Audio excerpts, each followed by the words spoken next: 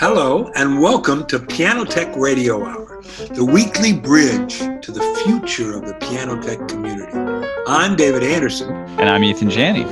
And we're here to ask great questions, and then we'll shut up and listen to some of the authorities, experts, and most outstanding personalities in our little world of pianos. So, put on your best set of headphones, and let's get started. Welcome everyone to Piano Tech Radio Hour. As always, we're being brought to you by Piano Technicians Masterclasses, an online educational resource that offers you cutting-edge instruction from piano industry masters without leaving your home. Find out more at pianotechniciansmasterclass.com. We just finished our first online convention. No, our second online convention ever.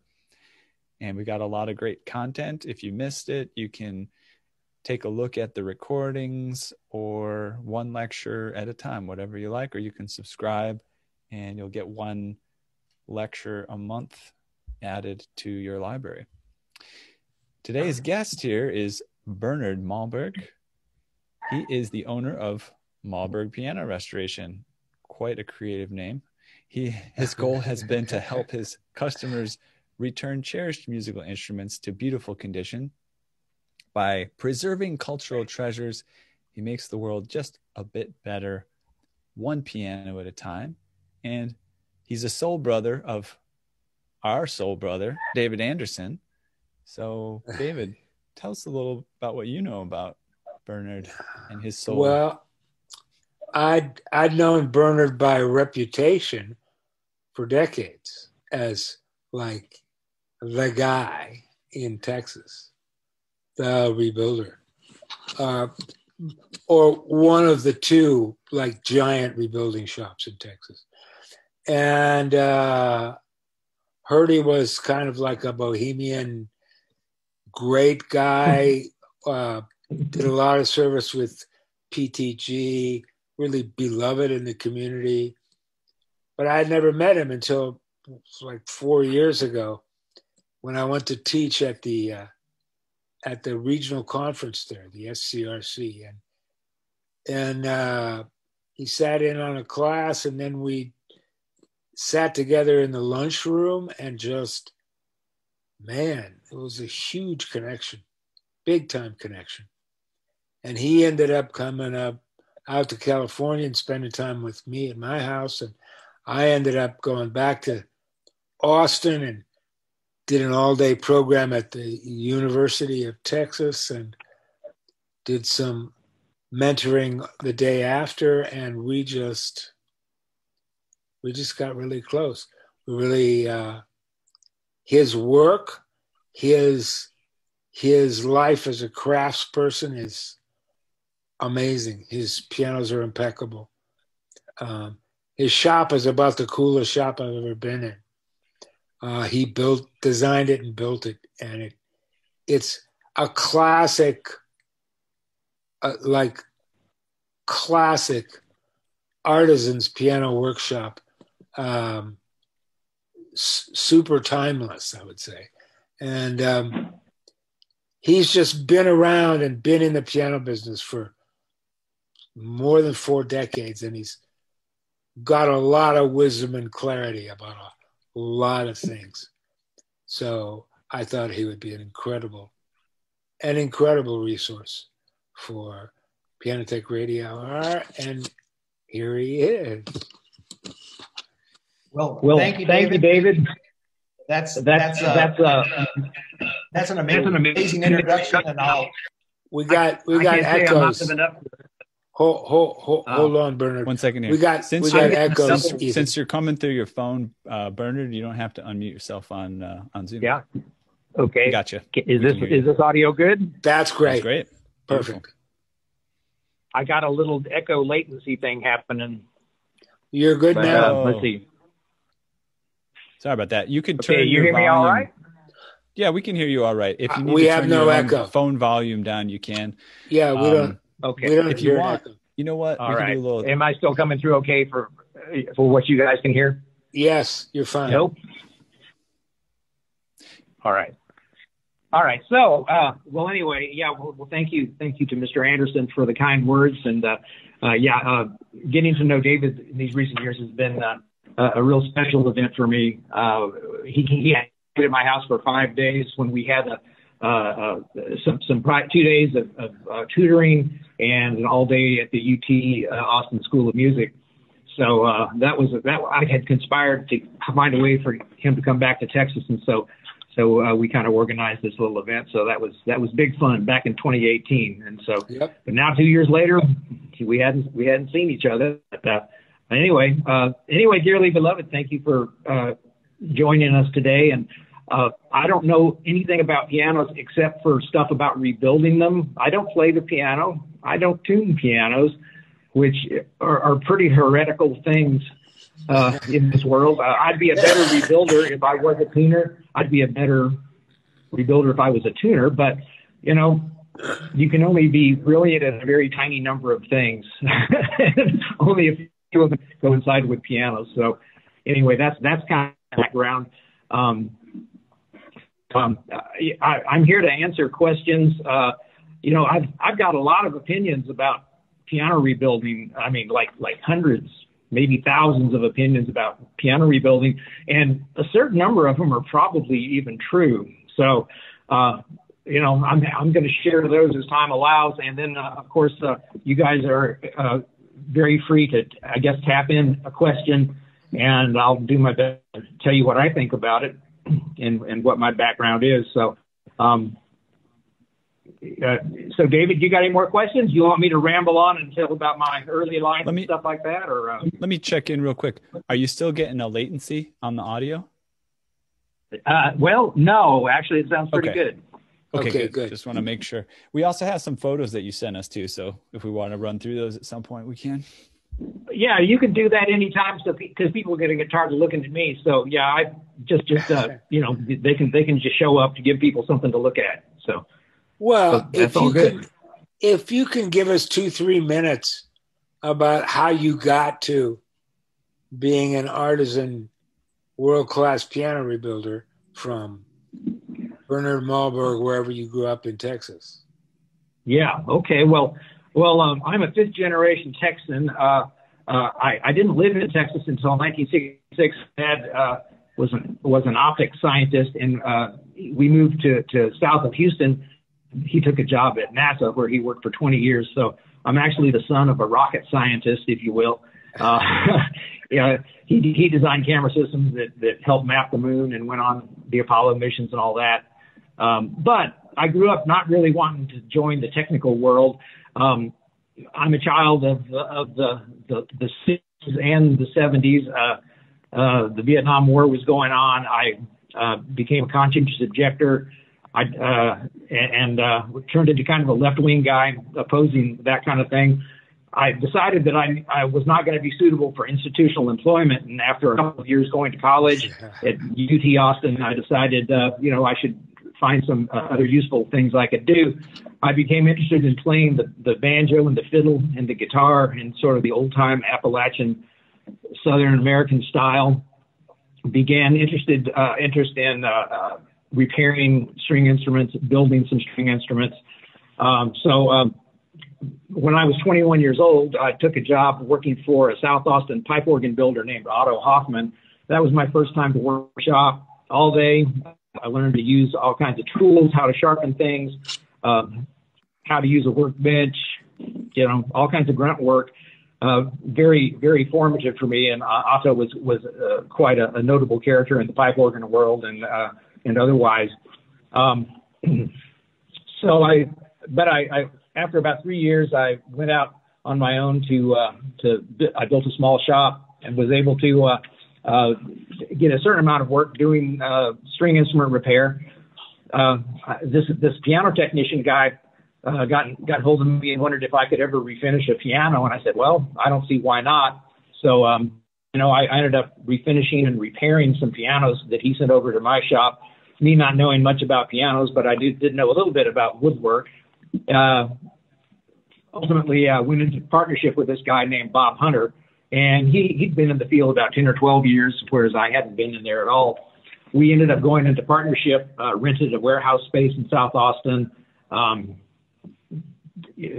basically hired employees, had fixed overhead, which was very, very frightening. But so November 1980 through the end of 1983, after that point, I bought out his interest in the business. So I was a sole proprietor from January 1984 forward. And so that's been me, sole proprietor. I was in my South Austin shop until the end of 1999 at the turn of the century. In those years in Austin, I really solidified what I did. I started having the opportunity to work on more and better pianos.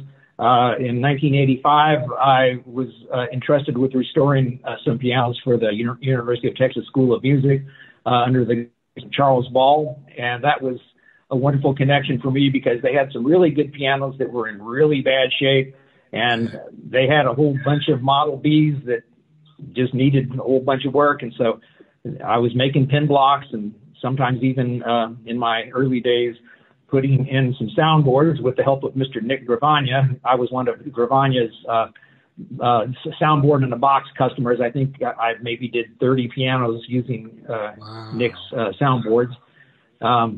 So over those years, I kind of got some connections and got a word of mouth reputation going, which is exactly what people need if you're going to do this kind of work. So I got a question for you. Wow. Yeah. So yeah, lots of really interesting stuff. And of course, our people that are observing here, you're free to add your questions as we run along here. You mentioned that you had a partner and that you bought out his side of the business.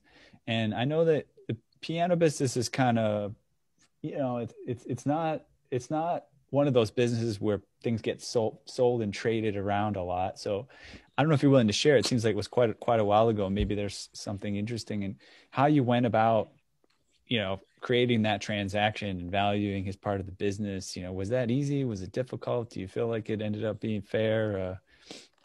Do you mind answering questions about that? If not, oh no, I'm happy to. So, are you addressing like people entrusting me with the work, or deciding that they should send me the work, or?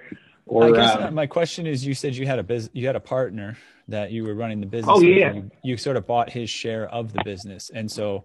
Oh, that's right. You came up with like a lump sum or like a payment, or a payment. Oh yeah. No, I think I got a bank loan. And eventually got that paid off. So. Was it a certain multiple of the sort of revenue that you were making over the course of a year, or how did you figure out that? No, it was just a flat fee in that case. Yeah. And he had to sign a non-compete agreement too. So.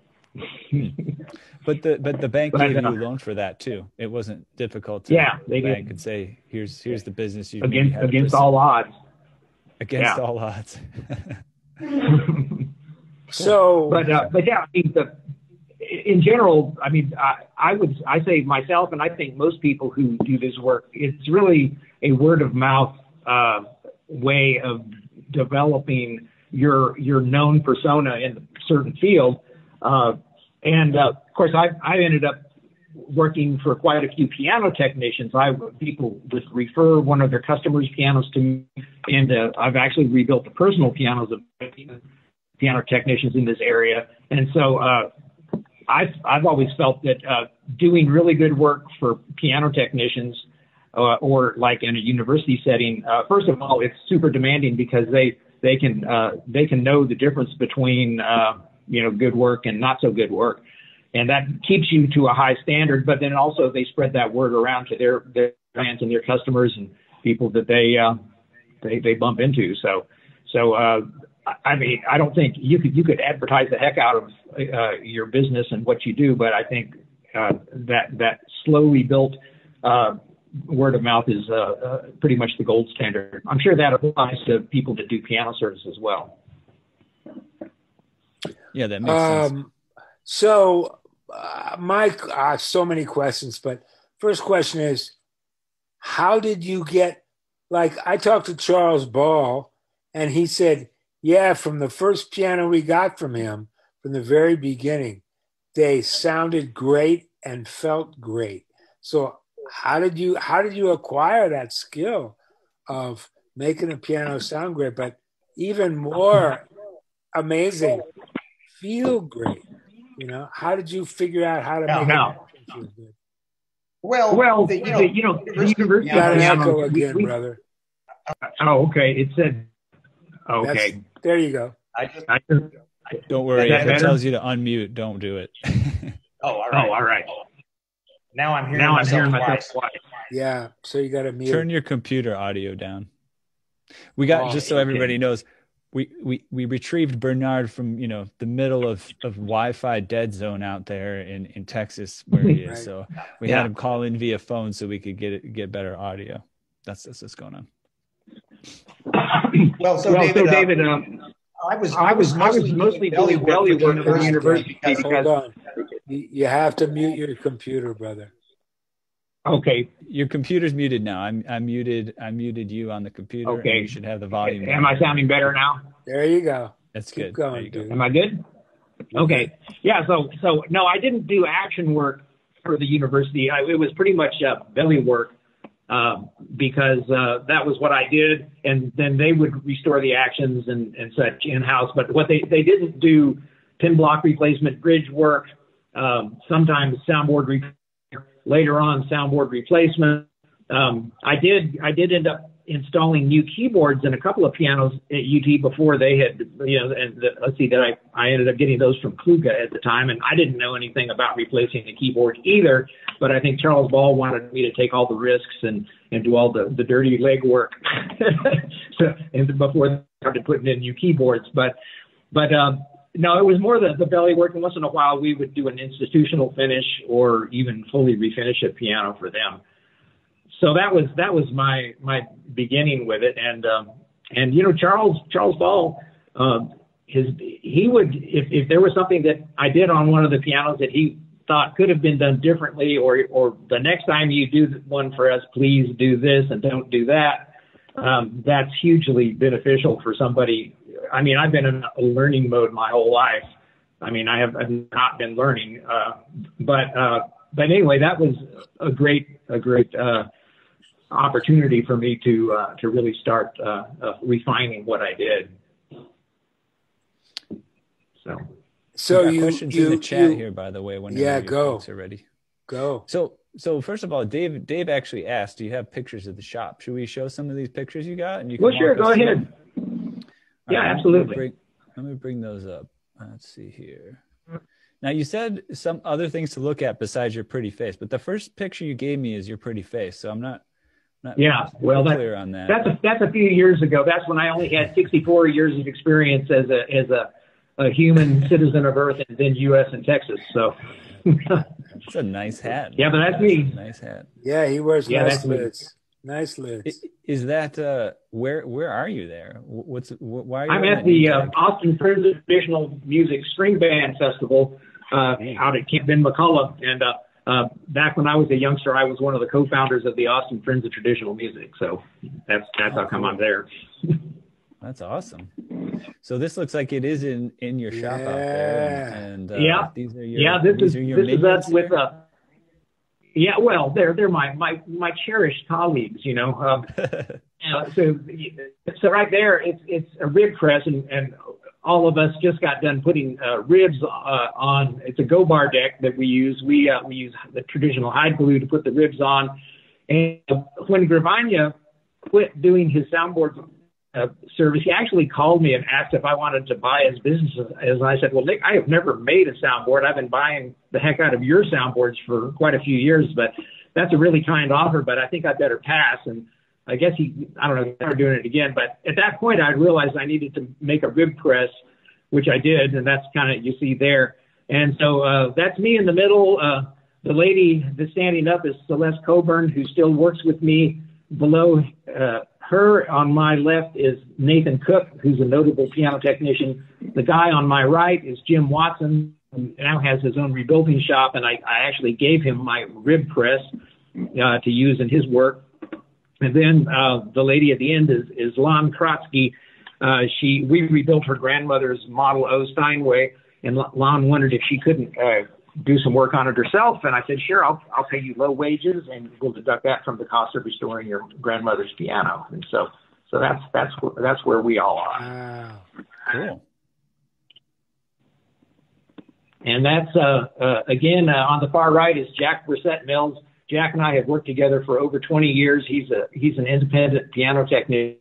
He's done, but he does subcontract work with me. He's my damper and final regulation guru. There's Celeste Coburn, who is still with me after 13 years, and then Jane Howell, who's worked with me for about 4 years now. She only lives half a mile from the shop too, which is amazing.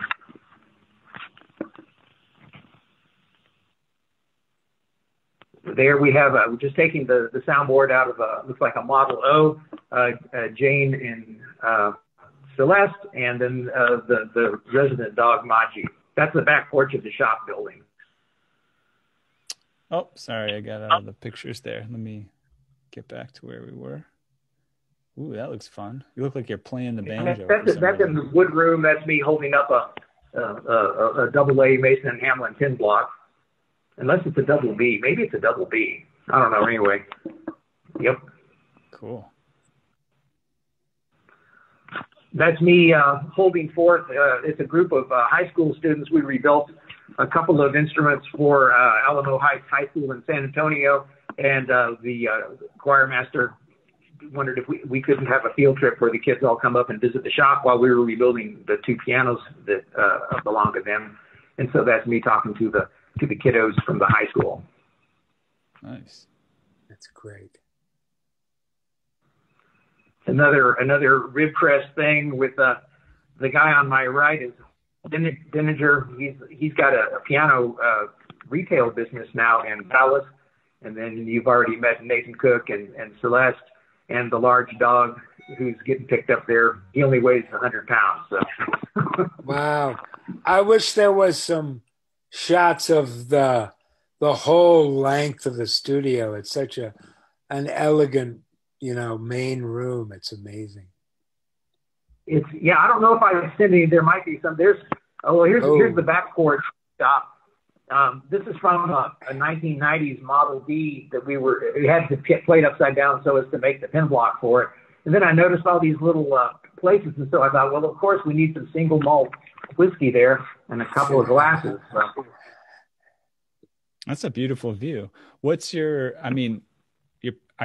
elevation there? It looks like you're a little bit up on a mountain. We're just under 17. Yeah, just under 1,700 feet above sea level. And so by comparison, the city of Austin's like maybe 400, 500 feet. San Antonio's about the same.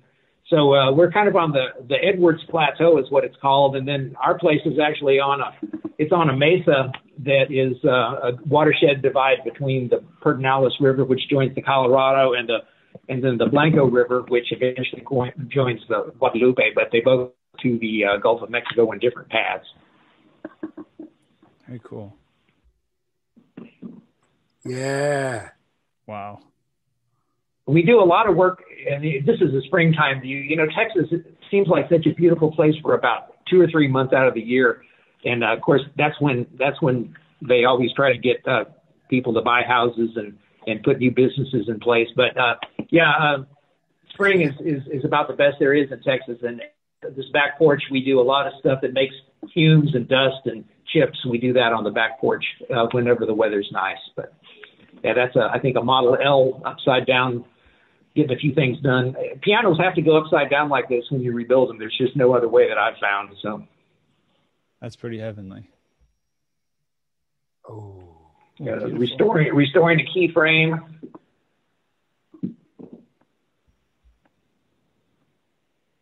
There we are thicknessing the soundboard panel. We try to pretty much. How do you do that? In the panel, what do you use? Well, protocol. Well, we first of all, so we get panels from the Bolducs, and we get the thick ones. The Steinway ones are really thin compared to what we want, and so we get the Mason and Hamlin ones, and that gives us enough that we can kind of shape them down to where they're more similar to what the original thicknesses were, and whether there's a better thickness than what the old ones had, I just don't really know. But all I've known to do is to I just try to duplicate what's there. I figure that, if I can get close to what the original guys did, that's probably good enough. So I'm not really smart enough to redesign a piano. I know there are people who do, and I respect that, but I'm just not one of those people. Nice and there's me goggles. routing out some wood, and then we you can machine and hand sand all that to smooth it out. So anyway. Are those just little piles of sawdust that kind of coalesce because of well, no, vibrations, or what's going on there? Well, you got to leave the router has to have something to reference the height. See, and so you have to leave these little things to support the router, because otherwise it'll lurch in and make too deep of a cut. And so you just cut the majority of it out. And then once you're there, you can machine sand those little support stuff. And anyway, that's Oh, so that's you had a CNC machine would be the more elegant way to do that, but I haven't ever had one of those. So those are actually still the board that high on those little supports. It's not piles of things. Well, it's yeah. actually it looks like it's more because I think that they cast the shadow, but yeah, basically, their soundboards on these old pianos, they're thicker in the middle underneath the bridges, and then they get thinner out of the perimeter, so they have more flexibility, and they're a little bit thicker, I guess, just because the mass gives it some strength and helps work with the bridge and such. But so yeah, that's what we're doing there, though. Wow. And this is Celeste and Jane in the shop doing some detail work. We had a chance to restore a Pleyel 7-foot art case grand from 1910, which was a very interesting piano to restore. And this is in one end of the shop, correct? Yeah, this is in the main room. It's like about maybe 45 feet long and about 25 feet wide. It's just kind of one big room. We got 4 skylights, and we got on the south side we've got good windows for natural light, and the shop is basically like an adobe block construction. It's a compressed soil block, so the walls are a foot thick, and so they've got pretty good thermal mass to them. I'm kind of a fan of thick walled construction, so anyway, are there any questions that have come in that I should try to answer? I had a couple right off the bat, and I'm going to hog the questions for a minute here. What do you know about Pleyel?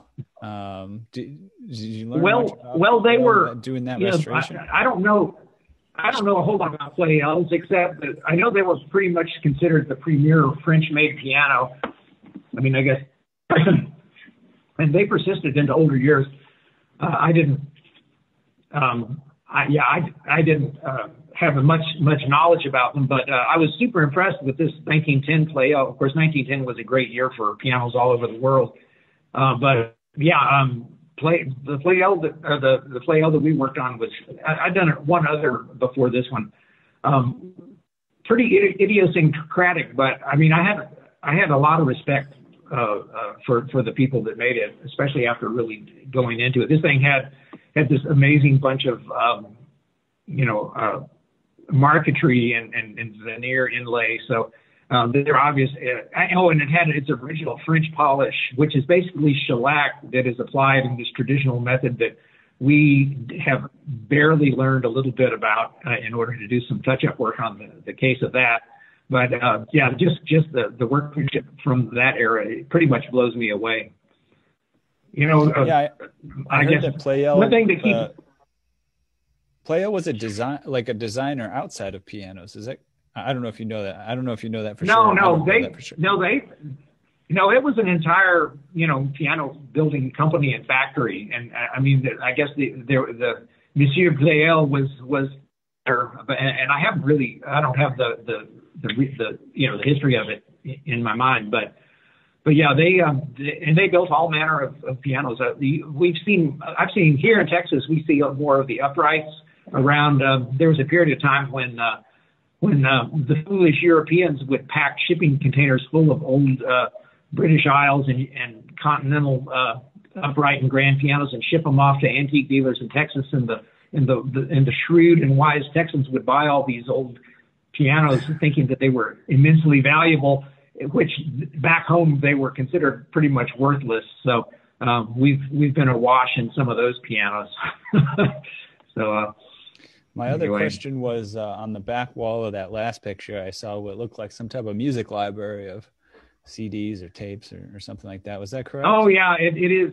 Yeah, it is my old and obsolete CD collection. Tell me a favorite. Yeah, tell me a favorite from the wall there. Oh man, I don't know. Probably one that we like to listen to if we're doing something really exotic, like gluing in a soundboard panel. I like to hear the Tarafta High Dukes, who are a Transylvanian gypsy band that plays traditional East European gypsy music. Tarafta High Dukes, look them up. Whoa, yeah, I'm gonna check that out. They're like, if I was gonna run away from home and join a band, I think it'd be the Tarafta High Dukes. I'm gonna look that but up. I never did. I was too busy being married and running a piano rebuilding shop. So. Dave Skolnick, who's the one who asked to see the shop, so hopefully we got a little peek into that. He also asked, how did or do you divide your operations when you're doing the work in the shop?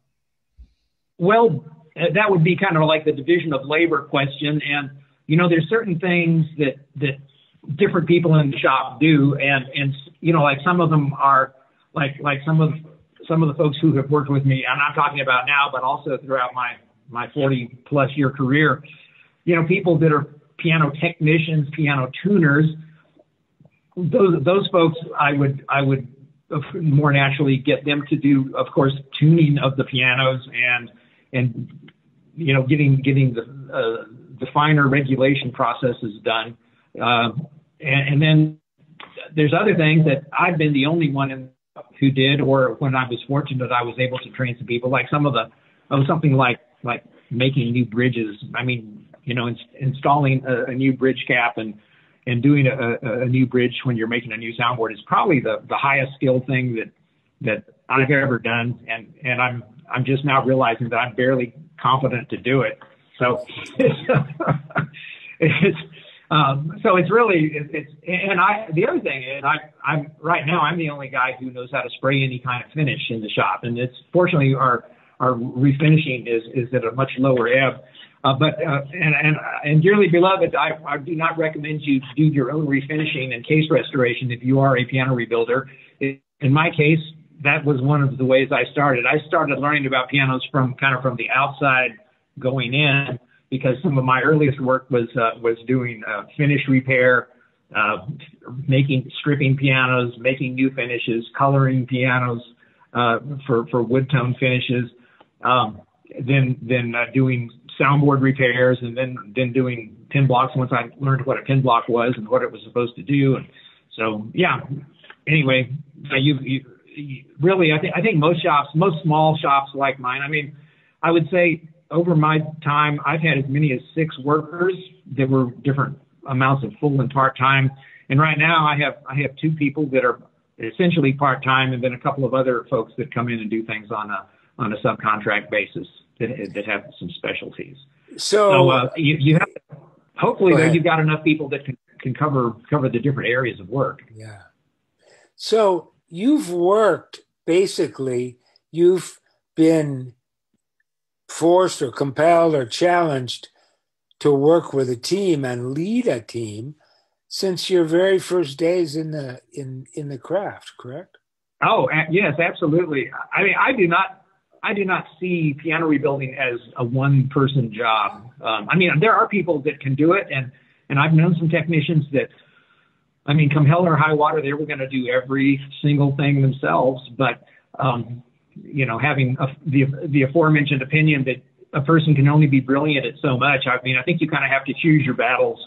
And if you do everything yourself just because you enjoy knowing how to do it, Well, that's all very cool, but also if you're hoping to make any money, you kind of have to put your own time where it's going to, bring the best results, and then Right. of course it definitely pays you to farm out people who are specialists in doing certain aspects of the work, whether they're working for you or they're somebody that you could subcontract out to another source.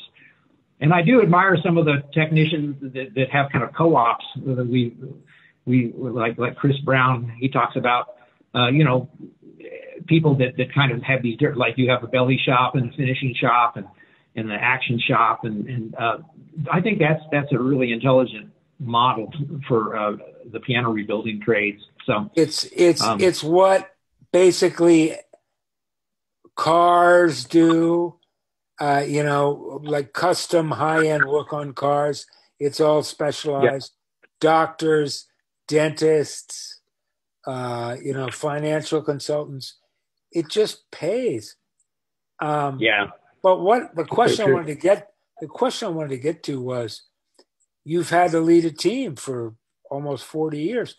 What are the qualities of a leader and the qualities of somebody who successfully leads a team that you believe? Well, yeah, man. Well, that's a real big question. I would say in my case, first of all, I have never told anybody that they could be an apprentice, because I don't think in our culture a traditional European or Asian model of apprenticeship really works. But basically what I have done is I would hire people who, first of all, people that would usually approach me because they were interested in doing some kind of work with their hands, or they were interested in musical instruments or pianos. And I would hire people, sometimes right off the street, and pay them low wages and get them going. I would tell people that had a wider interest of learning about pianos or becoming a piano technician, that if they do the work that needs done, and if they stick with it, and if they're curious, and if they keep their eyes and ears open and ask questions, it's an opportunity. It's an opportunity to learn new things for sure. So this is a good time. I actually made a list of piano technicians who've worked in my shop over the years. You may recognize some of the names. I'm just going to read them here real quick. Robin Pitts, Ricky Close, Mary Cushing Smith, wow. Linda Martin, Nathan Cook, Jim Watson, wow. Jeff Ferris, Jack Brissett Mills, Celeste Coburn. And even David C. Brown, when he was just took a job at UT, he worked for me for a little while. So, and I've in my shop is also in this region has been one of the few that would actually take in somebody and give them a full or part-time job and just teach them how to do stuff, do basic tasks. And then once they do that and they can do it well, you teach them to do a few more basic tasks. And I try to treat people with respect. I try to be flexible.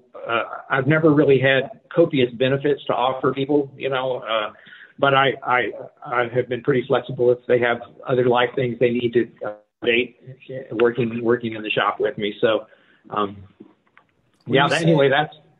When you say that, like the traditional models of apprenticeship that might work in other countries don't necessarily work, what do you think about it, or what is it about it that doesn't work in our culture? You said in our culture. Yeah, well, our culture, of course, I only have a remote idea.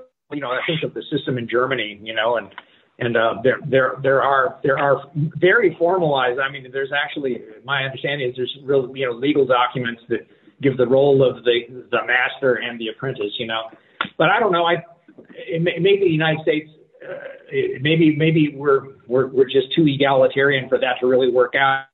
But I mean, in essence, I have had people that work for me, and then they would later down say that they apprenticed with me, and so it's in a sense it's that kind of relationship, low wages, hard work, and in exchange you're actually learning stuff that you can absorb those skills, and then when you transcend working at a specific place, then you've got those skills that you can apply to the rest of your work life.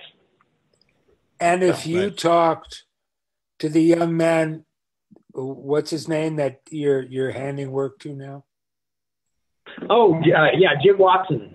If you talk to Jim Watson, I can't remember his name. I can never remember his name. I talked to him at length the last time I was in Austin.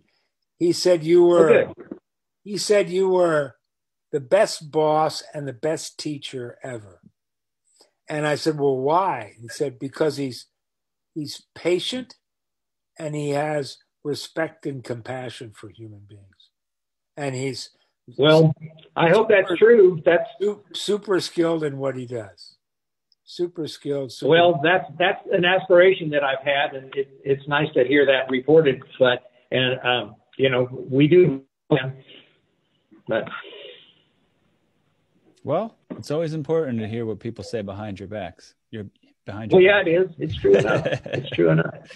The real truth. So, I think people that are attracted to, first of all of us in the piano service world, or whether we're tuner technicians or have other connections, getting musical instruments made to where they work well and give people pleasure and give people joy. There's really nothing wrong with that model. You're not hurting anybody to help somebody realize their path in playing music. So that's one thing I've liked about it. That it is something that does little dollops of good in the world, and it does help people who rely on their musical instruments for their own life path. To do better and to have more joy and satisfaction in playing the instruments that we help them with. So I have a lot of respect for all of my colleagues who are on that same path, because you think of all the different ways that people find to earn a living. If you find yourself needing to support yourself and you're not just independently needful of work, finding a way to do that is doing a little bit of good in the world, doesn't do any harm. And for me, I realized at an early age I was completely unsuitable for institutional employment. Just enough personality flaws that just made me have to find something I could do independently. I'm sure that and so a lot of us. I think quite a few of my colleagues in the piano world probably share that same affliction. That they don't have to, they can find something to do outside of a big organization. That's also why they say getting piano technicians aligned to do some things like herding cats as well. That's exactly independent folk. Very egalitarian, very libertarian in a certain way. I'm like Bernard.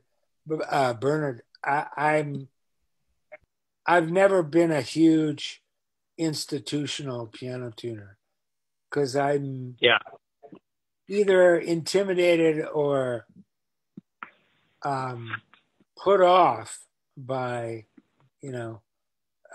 bureaucratic structure. And I'm sure it's hurt me. It's hurt me in terms of my income probably, or reliability at some point. But I just have always felt better dealing in the private realm. I have venues and I've tuned for a lot of schools, but pretty much on my terms, not like jugga. Mm-hmm.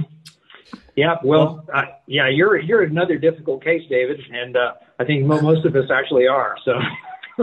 Yeah. Well, we can be proud of our little tribe of cats we got right here. That's right. It's about as close as you can get.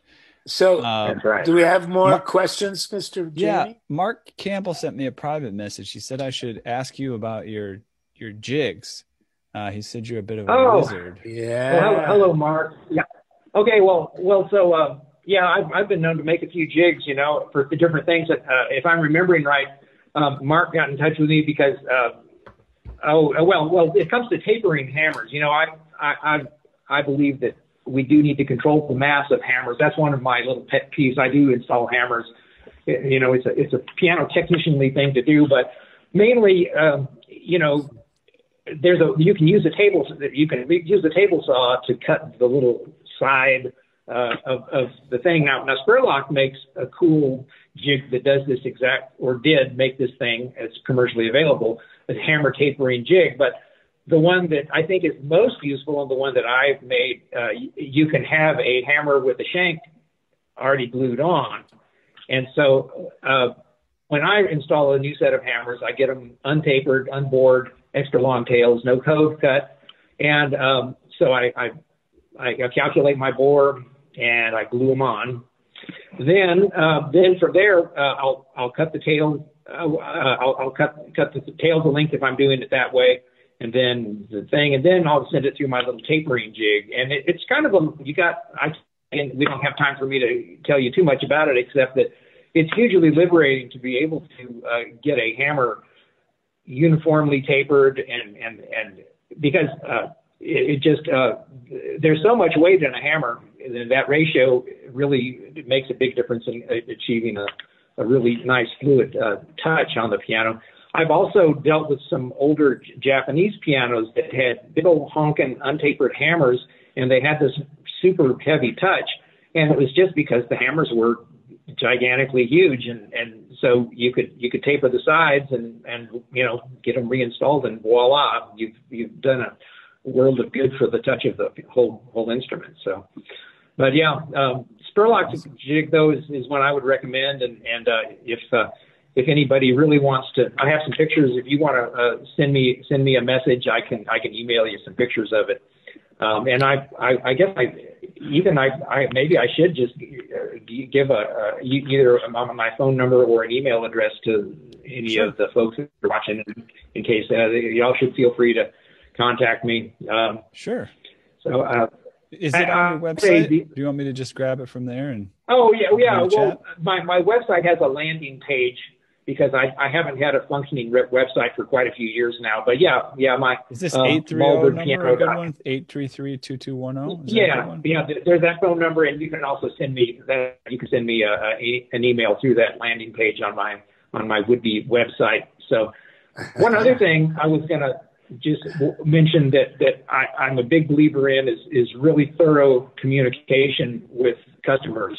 And one of the things that I do, I'm not saying that it isn't an indication of obsessive compulsive behavior, but I do these amazingly intricate, like 12-page long piano evaluations and estimates where everything I'm going to do is itemized, and the cost of the materials and the cost of the labor. And I've even gotten to where I put active links I always send people a PDF and have active links throughout the whole estimate. So you could say, install Renner hammers, and then a link to the Renner website, by the way, when you put no pressure to share it, but when you put a price on a part or something, right, in materials in a bid like that, do you end up putting your at cost price or some sort of marked up price? Because I think different technicians take a different approach. I do mark it up. I do mark it up because if nothing else, there's shipping, and then a lot of times there's certain things you have to do to make the part that you buy work well. I think it's a legitimate thing. If somebody insisted on a different model, I could probably go there, but I don't feel that there's any dishonor in doing that at all. It's in fact, we need to mark up everything we do, or we're not going to be in business, because that's just how it is. That's how every business in the world runs. Yeah, that's right. Yeah, I've had a client here and there when they know they need a part and they know how much it is, and they say, "Well, tell me where I can order it," and then I'll go order it myself, and it's like, well, okay, but how else would you have found out how to order that? Well, that's right. Yes. Do I get paid while I'm ordering it, and do I get paid while I'm doing the bookkeeping to pay for the thing? And there's infrastructure overhead in everything we do. Well, yeah. What does it cost you to? At a certain point, I started figuring out, okay, what does it cost to be David Anderson Pianos with a website, priceless, business totally manager, priceless, and this? Well, no, there's a price. And at that point, 5 years ago, I knew exactly what it was. And it was daunting, man. Daunting.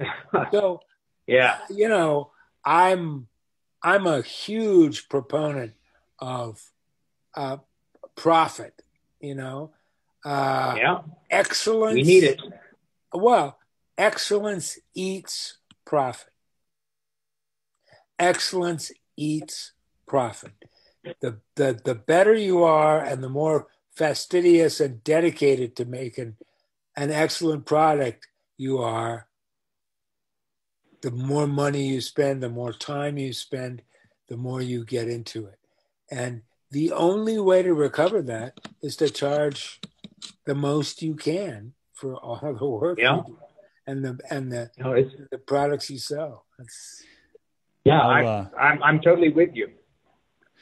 Absolutely. We've talked about that before too. I'll thank you for adding that, Bernard.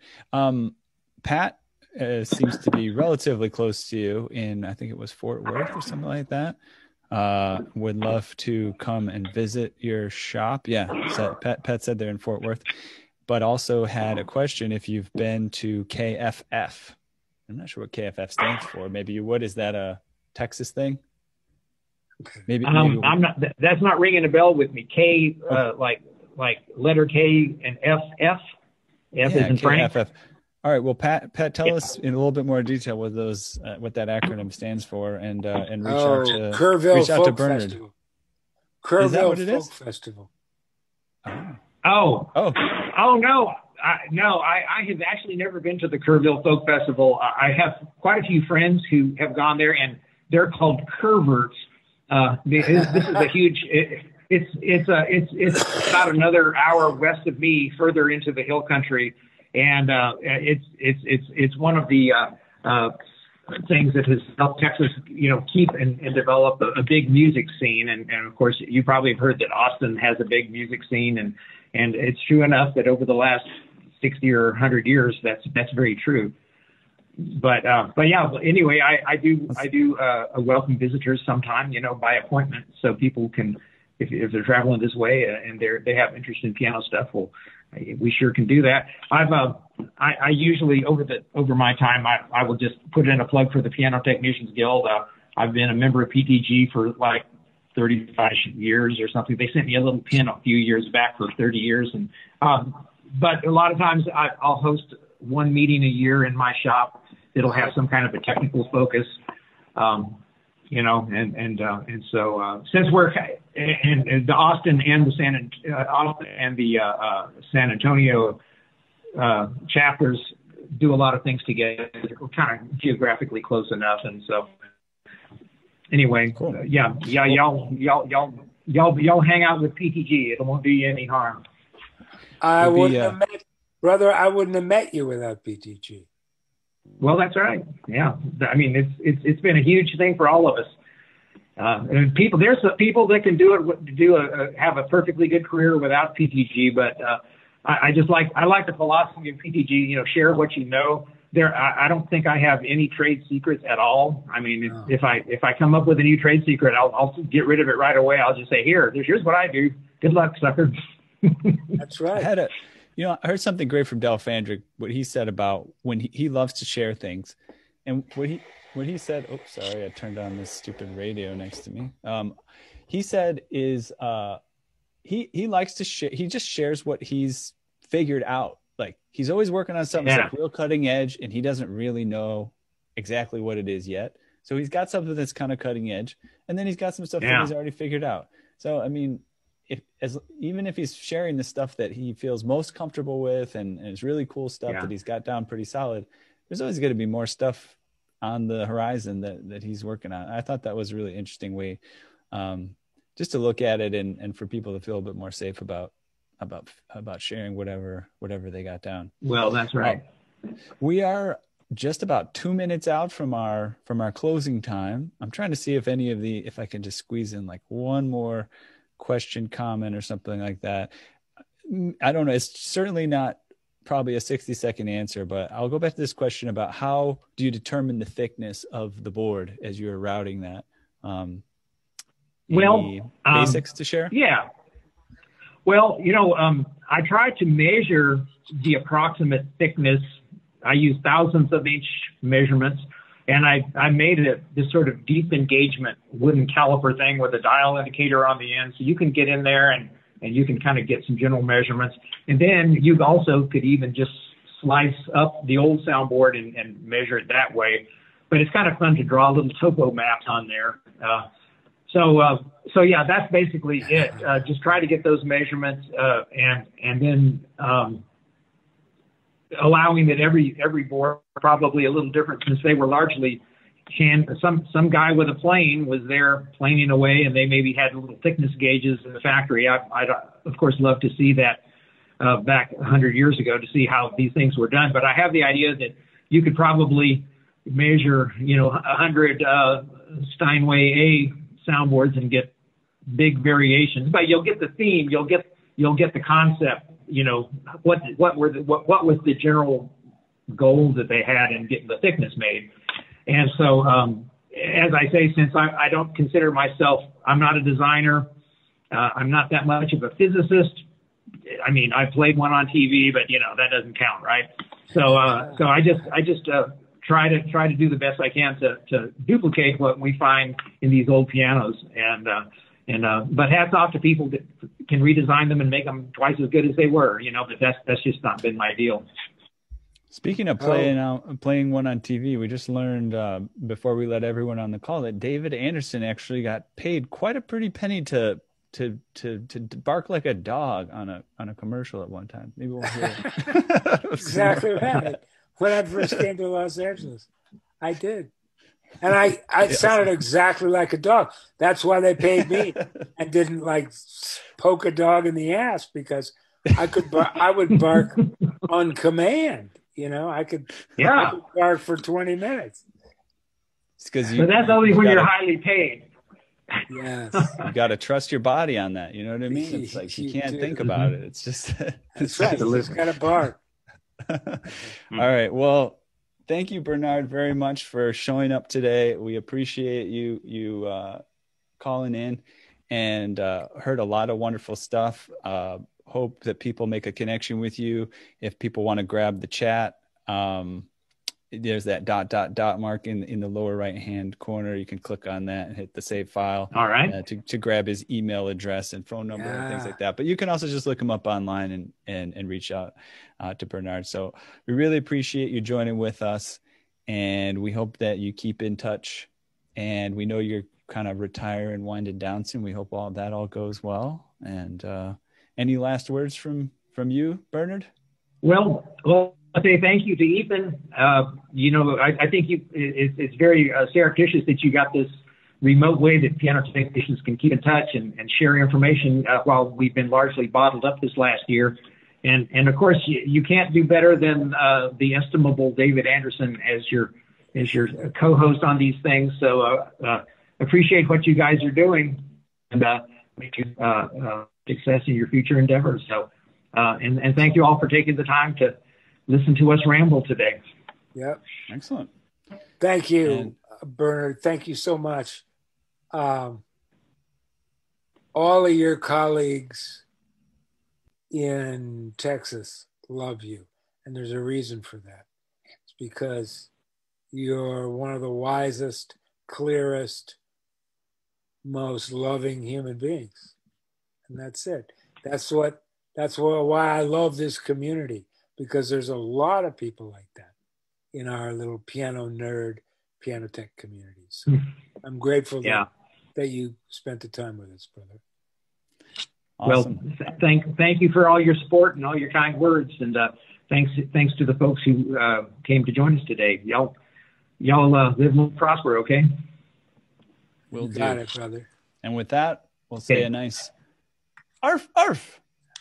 Yeah, I can't do it anymore. My voice doesn't really bark authentically anymore, so I wish I did. I wish I could do that for you. All right, everybody, catch you later. Bye, kids. Okay.